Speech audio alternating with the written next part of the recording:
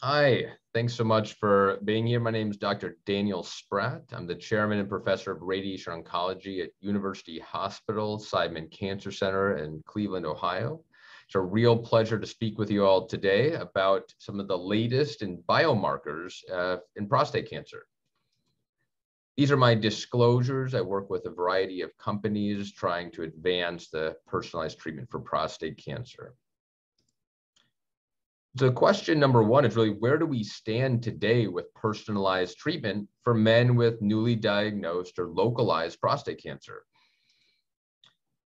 And so, I would say, unfortunately, most people around the world, most clinicians, and then most patients, what we still rely on is about a 60-year-old grading system. It's called the Gleason system. And it has been modified over the decades, but this system was never meant to what we call prognosticate or risk stratify to tell men who have aggressive or non-aggressive disease. It was designed as pattern recognition to see distinct patterns of prostate cancer.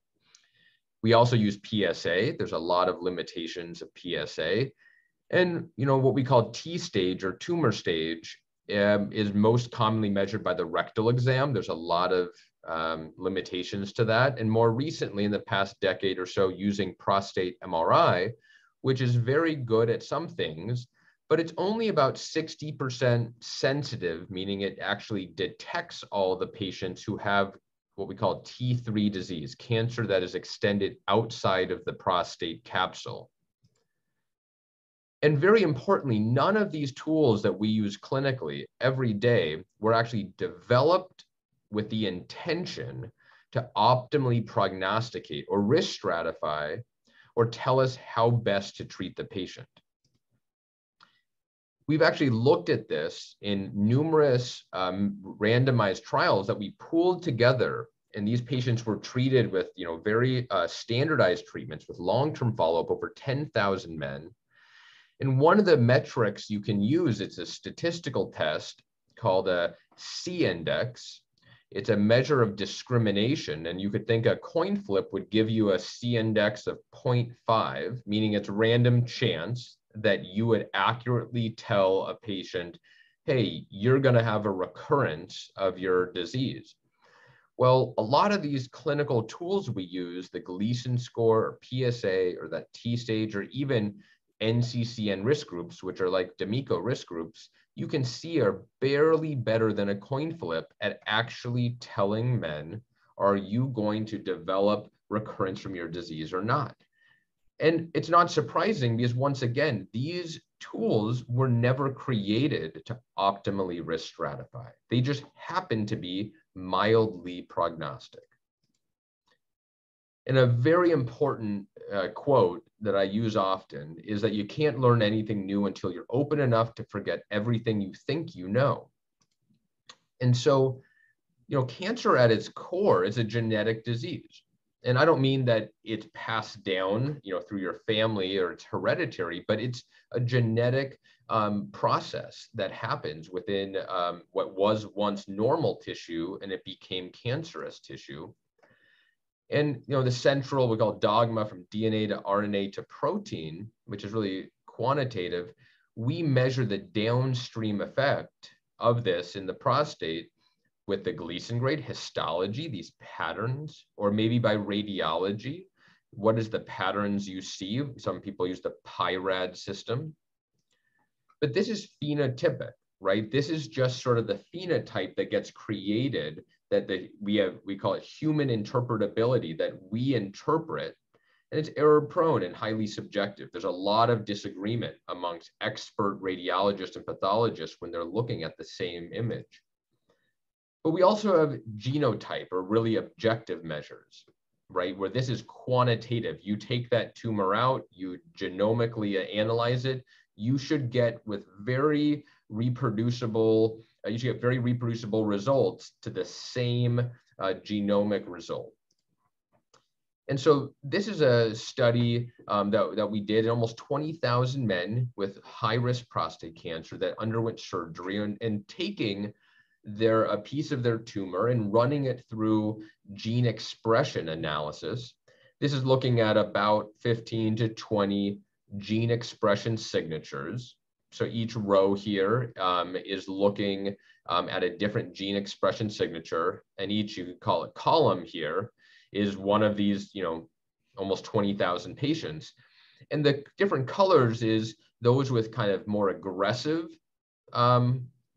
scores of each of these, or more indolent or less aggressive scores. And what really I'm trying to show is there's a lot of heterogeneity here, right?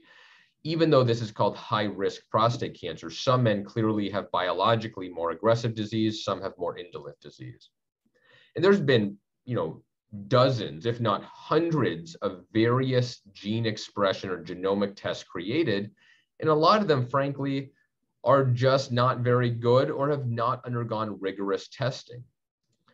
But, I always say, don't throw the baby out with the bathwater, because yes, while some of these are not ready for prime time or probably will never be used, there are some that have now very robust validation that have been used in clinical trials. And that's what I want to show you today. So the three main genomic tests or biomarkers that are used in the United States predominantly are the three listed here. They all have variable amounts of coverage through CMS, so Medicare, and they have different indications where they can be considered for use. One of them is called the Oncotype test, and it's, as you see here, there's multiple retrospective studies. There actually is one prospective, you could call it a trial or a cohort. It's called the Canary Pass, cohort, men on active surveillance. And, it didn't quite reach statistical significance, but, it maybe could help identify which men would have adverse pathology, and whether that's a meaningful endpoint, meaning is the Gleason score actually going up or higher? That's a debatable, question, but that's really what the evidence is. For Prolaris, it's a test, just to be clear, that uses something called CAPRA. That's like NCCN. It uses your Gleason score, your PSA, your age. It's a clinical model, free for all men, and it combines it with a gene expression test that's called the cell cycle progression score, CCP. And they combine it into this, product you'd order. But, I would say, unfortunately, at least in localized prostate cancer, and this is in a large cohort of men getting radiation, that C-index, if you remember what I told you before, was only for the gene expression part of it, 0.52, which is basically a coin flip. So I would say that, really a lot more work needs to be done to show that this is going to add benefit to these patients. And the last one is Decipher, and it's been tested now in numerous randomized trials, and seems to be consistently able to improve prognostication for a lot of endpoints: biochemical recurrence, something called metastasis-free survival, and overall survival. And to sort of highlight some of that data, this is now already outdated because there's so much work being done. This is 42 different studies that tested the use of that Decipher genomic test in about 30,000 men. And you can see in both what we call retrospective kind of cohort studies from centers, as well as in prospective registries and trials, a lot of work has been done, both in men where the tissue that's sent for the test is the man's, biopsy when they're diagnosed, the biopsy tissue, and some of it's men who've had surgery and they want to get the test, and it's that tissue that's sent from the prostatectomy sample. And, things that have been looked at is, does it improve the ability to discriminate or risk stratify metastatic disease, recurrence, death from prostate cancer? Does it change management? And, the summary is, across pretty much all of the studies, it improves those endpoints. And so because of that, we've developed, rather than the NCCN risk groups, we created something called the clinical genomic risk groups, where you combine NCCN, which is what our national guidelines in the US are based upon, how we treat patients, and you combine it with that Decipher risk group that it provides on the test report to create a new risk grouping system. And what's fascinating and what's really transformative is that you go from that coin flip and you add your clinical variables and it improves, right? I said they're mildly or moderately improve your ability to risk stratify. And the clinical genomic model, you're about, 85% accurate. You're not 100%, but you're much better than we ever were before. And when you do this, what this is showing you, and it's a busy figure, but I'll walk you through it, is that on the x-axis here, this is 1,000 men on a prospective cohort that had very low risk disease by NCCN to very high risk disease. And the different colors within each of these and percentages is how they'd be reclassified using this new clinical genomic system. And for example here is overall about 2 out of 3 patients would be reclassified from their NCCN risk group to the clinical genomic risk group. So it's going to change recommendations a lot. A great example is men with what's called favorable intermediate risk disease, like a Gleason score of 3 + 4 = 7. Almost half of these men actually have biologically low risk disease or more indolent disease. Now, there's increasing number of studies that now are showing how this is, clinically relevant. So it's not just a bunch of statistics. How can this be used? A great study out of UCSF in California looked at men undergoing active surveillance, and they tried to see what were the strongest predictors of men being reclassified on their subsequent biopsies on active surveillance, right? Active surveillance is for men with lower risk disease. You often get a biopsy and PSA frequently. You might get a biopsy every year. And what they showed was that the strongest predictor of a patient, at their next biopsy or even, biopsies over the first 3 years of it becoming a higher grade tumor and often coming off of surveillance was genomics, the genomic score. And it was not MRI, interestingly enough. And a comparable study done at University of Michigan that I was part of looked at men under active surveillance, and they showed that men with that high Decipher score very rapidly came off of active surveillance, okay? And so it begs the question, should you be putting these men on active surveillance? Or if you do, you probably want to be monitoring them more closely. There's a lot of other studies, and I'll highlight a few of them, that are actually randomized prospective trials that they went back and obtained the tissue from these trials, and they ran this genomic test. And so the first one, I'll be presenting this in the middle of February at GU ASCO. So this is, for you to see here potentially first. It's a randomized trial of different doses of radiation for men with intermediate risk prostate cancer. And the Decipher test was independently prognostic for all of these different endpoints. This is recurrence, PSA recurrence, men needing more therapy, developing metastasis, dying of prostate cancer, even just how long they live. So, very robust. And similarly, this was presented this past year at a national meeting by Paul Nguyen from Dana-Farber in 3 different randomized trials of men with high-risk prostate cancer. And again, for these endpoints, it was prognostic, okay? It was independently prognostic for metastasis, death from prostate cancer, and how long the men lived. And I always like to refer to these figures here. If you look at men with Gleason score 8 to 10, we call that high-grade prostate cancer. Look at the heterogeneity of these genomic scores amongst men who have high-grade disease. And it's fascinating. Some have very low genomic scores, some have very high. And that's that clinical heterogeneity, the value of risk stratification, that clearly the Gleason score is not good enough.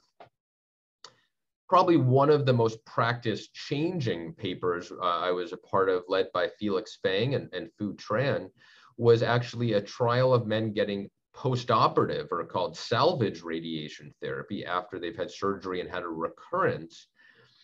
It was a randomized trial of adding 2 years of an anti-androgen hormone therapy called bicalutamide. But what's interesting is running the Decipher test on that, those with low scores, low genomic scores, almost no man on that trial died of prostate cancer. And actually, if you look here at the benefit in the men who got 2 years of hormone therapy, those with lower genomic scores, there was no improvement essentially in metastatic disease, death from prostate cancer. And it appeared that more of these men actually died who got the hormone therapy. And that may be just due to the side effects of long-term hormone therapy when these men don't benefit from it. And around the same time, very recently came out was a trial from Europe where they went back and actually analyzed that genomic test as well. And this is all in men that just got, post-operative radiation therapy. There was no hormone therapy. And again, those with the high Decipher scores, I mean, look at that. By 5 years, over half of the men had recurred. So clearly in these patients, radiation alone is just not sufficient. All this work that I've been fortunate to be a part of and lead has now developed into 2 very large randomized phase 3 trials that are run in North America. Their names are, one's the Guidance trial and one is the Predict RT trial. The one on the Guidance trial, this is an intermediate risk disease, specifically what's called unfavorable intermediate risk disease. And using that genomic test, the Decipher score, we're trying to determine, do these men really need hormone therapy or can they get radiation alone?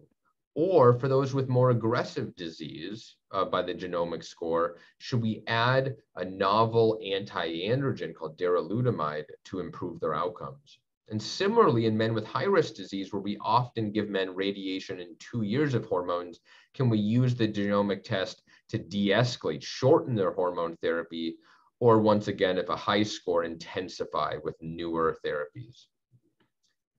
Now, I know when I show this, sometimes pathologists or radiologists don't like this slide. And, fortunately, things are changing because we're now in an era where it's not just about what's human interpretable, meaning that you can digitize these pathology slides. And the images now from MRI are already digitized, but you can use artificial intelligence and machine learning to extract features from these images that are not readily interpretable by humans, right? And those features may have a lot of information that we just can't appreciate. And I'll give you an example here of work I'll be presenting in a couple of weeks, that maybe this really is a quantitative method that will be similar to these more genomic-based tests. And so what we've done is, with a large group of collaborators with NRG Oncology and a company called Artera, is digitized the slides from 5 large randomized trials with, about 5,600 men. Okay, and it's about 16 terabytes of imagery, right, of digitizing those slides. And what you see, the AI model, the artificial intelligence model we call ARTCAP, you can see that C index here, it's a similar called AUC, but its ability is far superior to predict which men will develop distant metastatic disease at 5 years and 10 years than our standard NCCN risk groups. And it's very consistent. These are 3 different trials in different risk group patients. This is in high risk. This is kind of across the spectrum, and this is more in intermediate risk. You can see there's just massive improvement in the ability to discriminate or risk stratify patients using just their pathology images and this model that's been created. And so everything I've shown you so far is about risk stratification. It's trying to say, well, normally you have a group of men with what we'll call intermediate risk prostate cancer or high risk prostate cancer, but we don't have the tools within those groups to say who has indolent or aggressive disease. And these prognostic tests really help us to improve and identify and risk stratify these patients. But one of the holy grails people always want to accomplish is predictive biomarkers, meaning is there some unique feature about this man's cancer that we may add hormone therapy or use radiation or not give one of those therapies because they won't biologically benefit from it. Unfortunately, prostate cancer is very quiet, meaning this is the mutational landscape of prostate cancer, especially localized prostate cancer. And all the gray area here means that these patients have 0 mutations in these common cancer-associated genes, okay? Some involved in DNA repair and other common kind of hallmark pathways in cancer. And so it's just very quiet. And some of these are not targetable today, like P53. We don't have a drug that specifically today targets, to help these patients. So as a radiation oncologist, there unfortunately is no predictive biomarkers that will actually guide the use of radiation therapy. I'll show you some that have attempted to, but I would say they're not ready for prime time. And then I'll actually show you some hot off the press data about we finally probably have our very first predictive biomarker to guide the use of hormone therapy. But as of today, right now, there are no clinically used tools that can help us with this. So regarding predicting, do you need radiation or what dose? There is something called the radiosensitivity index. It's another gene expression test. Unfortunately, it has very little work in prostate cancer, and the limited data in prostate cancer was not significant, meaning it's unclear that this really is going to be significant to identify which men need radiation. And also, unfortunately, in some of the most recent data published in breast cancer, it didn't seem to actually tell you which men need, sorry, in this case, it's women, my apologies, benefit from radiation for breast cancer. So I would say the jury is definitely still out on this. I was part of a collaboration with Dr. George Zhao and Felix Feng, who developed this Porto score for do men benefit from radiation after surgery? And there was this paper showed that potentially this gene expression test may, but what I would say is what's unclear is that does this actually predict radiosensitivity, meaning do the men benefit from radiation because their tumors are more sensitive or resistant, or is it simply saying it's a measure of men who already have metastatic disease or micrometastatic disease? Because if you already have metastatic disease, of course, radiating the pelvis is not going to help them. So again, more data is needed. But some of the most exciting data that I'm very fortunate to lead with multiple collaborators is going to be presented soon of the very first predictive biomarker to help identify which men need or don't need hormone therapy. We trained this artificial intelligence model on 4 large randomized trials, and we validated it in a separate randomized trial where half the men got radiation and half the men got hormone therapy with radiation. And what you're seeing here is that using this artificial intelligence biomarker based upon the pathology slides from the men's biopsies, those with what we call biomarker positive disease, they had a very large benefit, a 10% reduction in distant metastatic disease at 15 years after treatment.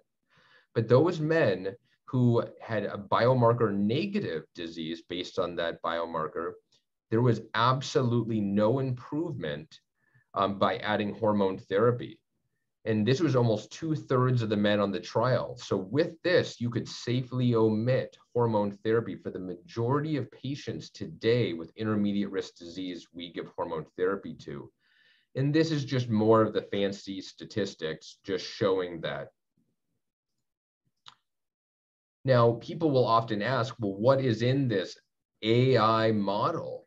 Well, what it is that most of the components of that model are those digital histopathology image features, many of which are not necessarily human interpretable. It's extracting features and combinations of features that it's trained that it can identify which men benefit and do not benefit from hormone therapy. But some of our standard variables also go in the model: age, PSA, Gleason score. And so in summary, hopefully I've shown you that right now, today, and I think that's going to be changing very soon, nearly all treatments in the world for localized prostate cancer are driven by prognosis. The current standard of care risk stratification tools, though, are unacceptable in their performance, whether that's the D'Amico risk groups, CAPRA, NCCN, because they'll inherently over and under estimate a man's prognosis and thus over or under treat the man. There are improved clinical tools. We developed something called StarCap. That's probably the best model out there, but still very rarely used clinically. And there are, especially in the United States, gene expression tests that have proven to even be superior than these clinical tools. There's been a lot of challenges in global adoption because they do cost money and there's turnaround time, and they're not all equal in their validation. What's very exciting is artificial intelligence, both on the histopathology and maybe MRI or imaging. This may be a more cost-effective and or scalable solution for men worldwide with localized prostate cancer. And so thank you so much. It's a true pleasure to speak to all of you today. If you want to get in contact with me, this is my information. And thank you so much.